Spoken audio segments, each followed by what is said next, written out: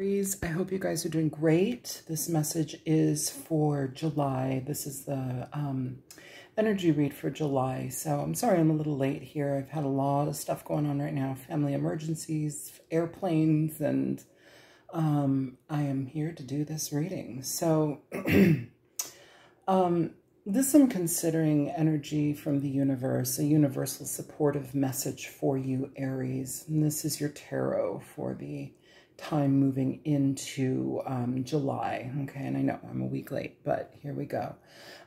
Supporting energy here. Face your fear. So with this and everything that I'm reading here, it's important to do the thing that is uncomfortable. It's important to put yourself first and prioritize maybe what you've been putting off, or maybe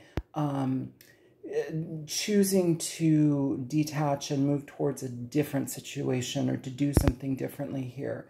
Your supportive energy as well is the 9 of Cups with the 4 of Cups. Prioritizing your happiness, your emotional satisfaction, your emotional stability, and also prioritizing the people in your life that bring you ease, that bring you support emotionally. Those are the people that we're trying to be most so in alignment with. Those are the people that we want to connect with most. With the 4 of Cups as well, it's interesting because we have these 3 cups over here, 1 over here. It's the way that I'm seeing this energy, Aries, is one where we're needing to make some considerable decisions in regard to who we want in our life at this time. And that can be a person, that can be a group of people, it can be a job, it can be a situation in our life where we're just like, I just can't do this anymore. So I'm going to prioritize my happiness over what I've been doing, what I've been committed to, what I've been giving my energy to that hasn't given back to me. You have marriage here, contractual agreements, and anxious attachment, fear of being alone, clinging. Some of you may be in a marriage. This is not for everyone, but if it resonates, you know, maybe the message is yours. And also, I'll try to read it a couple different ways. Marriage can talk about, well, obviously married, but in contractual agreement types, work situations, being part of a group or community where it's like you give some integral part, but maybe you're not satisfied or happy in it. But it's like, how do I get out of this now that this has been established? Anxious attachment is oftentimes where we are holding on to something because we don't want it to end, or because we don't, it's kind of like holding on to potentially bad situations because we don't want to be alone, or being in a relationship with somebody that isn't present with us, but we're going to try and try and try because we don't want to be alone.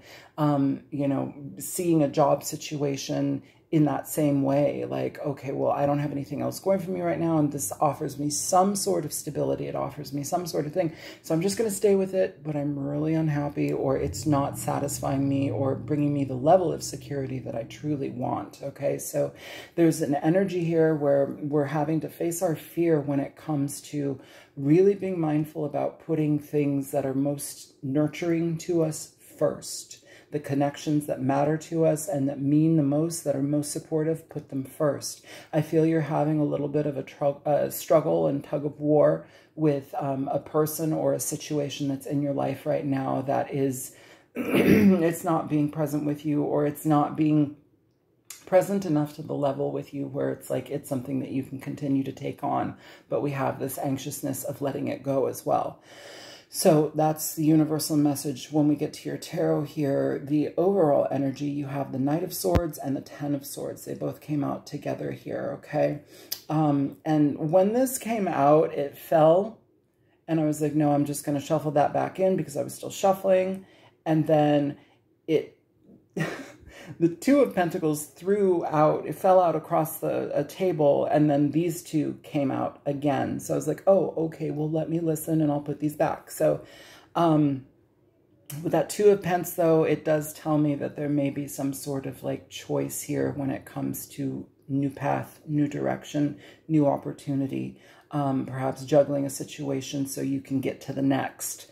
With the Knight of Swords and the 10 of Swords, this is It's bringing freedom and clarity to a situation that has been incredibly problematic. This is the Ten of Swords often will show up when situations in our lives have been rather tumultuous, rather destructive, people lying, cheating, stealing, being problematic in our lives. It can also talk about situations where we've been betrayed or we've allowed ourselves to be betrayed by staying in them. With the Ten of Swords, though, it's an ending to that. And with the Knight of Swords, it's a realization that, oh, I don't have to do this anymore. I don't have to be this way. Or maybe this is just you being very active in how you shut a situation down because it doesn't work for you anymore. It doesn't support your emotions. You would rather maintain the friendships and the connections that are most important to you with that Three of Cups. This is groups of people that are supportive of you, that you can enjoy yourself with. Here, it's almost as if we have another, like, a situation to contend with where it's like we need to release it because it's not being supportive of us. It's causing more damage than good. In your community, you have the Ten of Pentacles, which I think is wonderful. This is about your longest relationships. A lot of your reading here, Aries, really does focus on the connections that you have with other people, stabilizing them, maintaining them, and really seeking support from them, especially if you're feeling like you are alone right now, even if you're in a relationship or whatever this is. The Ten of Pentacles talks about being able to support or being supported by the people that are in your life. This is family members, friends, people that you've known for 5 to 10 plus years, people who are solid in your life. Some of you, when I was reading this earlier before I pressed record, I kept hearing damage control, but I kept hearing lean into them, lean into them. So some of you may be needing to lean into your family or the people who you consider your family. And this is primarily for support and for understanding, for some sort of emotional stability or just some sort of financial stability. And I feel like you can do that.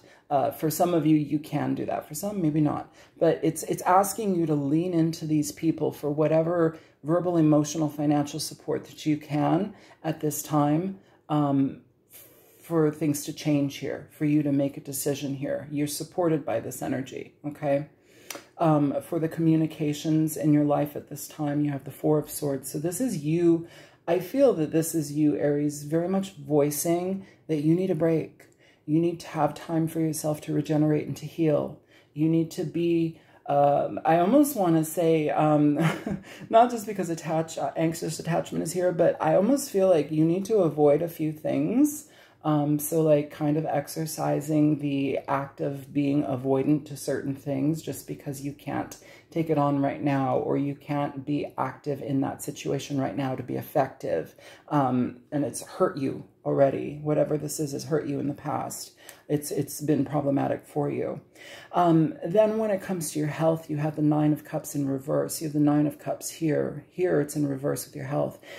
With health energy in the Nine of Cups in reverse, this can talk about situations where the emotions are not healthy, depression, lack of trust in your social circles and the people that you know are closest to. But emotionally, it's distressed, distraught, it's feeling empty, it's feeling like an uphill battle constantly, and your needs are not being met, but also you might not know how to meet those needs. It's emotional disarray. So we need to calm this down. We need to invest in the people that we trust, and we need to be very mindful of how you engage moving forward here with something. I also feel for some of you, before I started recording, this Nine of Cups energy, moving forward, some of you may be finding a healthier, more emotionally supportive situation elsewhere. I feel that it may be something that is, I don't want to say foreign, like a foreign land, but maybe there's some distance to it, or maybe it's in a completely different region or different group of people or something of that nature, something that you haven't tried yet. I feel that there's some sort of breakthrough when it comes to your emotional stability regarding moving forward here, okay? In your work energy, you have the devil. The devil is an interesting energy just because it can talk about, and it's right under marriage here, contractual agreements. So some of you may be dealing with work situations that you either can't get out of, or there's some sort of like issue with the type of situations going on in the work situation. For some of you also, to get away from this energy, you may also be like obsessively charging into work. You may be obsessively like trying to get as much overtime as possible, or trying to fulfill like as much so you can have a better outcome here. If that is not what's going on, then there may just be some sort of toxic connection here with either a boss or with a work environment, feeling unappreciated, but also not knowing how to step away from it, okay? Either way, though, the devil here within the job sector, this kind of asks us to be a little bit more mindful about the situation that we're actually in, because something about it is either preying upon us or we're using it to escape. And if you're using it to escape mindfully, and if you're using it to escape in a very practical manner, keep going, because you did, and I didn't add the Two of Pentacles here.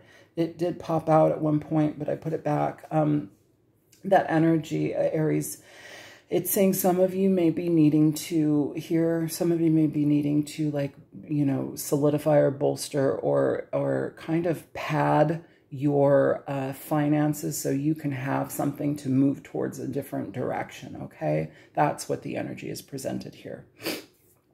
For your love and your emotional connections, doesn't have to just be romantic, but relationship connections. You actually got two cards here popping out. You have the Lovers and you have the Six of Swords. So this situation, first of all, I want to read it a couple of ways, okay? With the Lovers and the Six of Swords, if you and a partner are like having difficulty, it's seeking different alternatives. It's finding a different way to heal. Some of you may be dealing with a masculine partner who is kind of broken right now, and you're taking care of a lot of situations in regard to that. That may be something that is requiring you to sacrifice a lot of yourself, but also when are you replenished here? It's asking for you to be replenished. It's asking for you to claim your power, you know, and be able to be strong in the situation if you are doing that with intention here. For some of you as well, though, this is because the Lovers can also represent a choice in your life, a rather big choice in your life. And if you don't have a partner, but if this work situation is making sense, you may have, considering the Devil is right next to the Lovers, you may have a toxic environment where it's like you're enmeshed, but you don't want to be. And so you're trying to find as many options for freedom as possible. And in the past, it feels like you've kind of gone back to a situation, but now it's like you're rectifying that and making a choice to move forward in a completely different direction. So this is what I have for you. I hope that this reading is helpful. Feel free to like, share, subscribe. And if you want a personal reading, contact me at thealtruisticmystic@gmail.com. The information is in the description box below. Thank you for those who have donated. It does matter for me, and I appreciate it. And thank you for your time. I love you guys. Take care, Aries. Bye.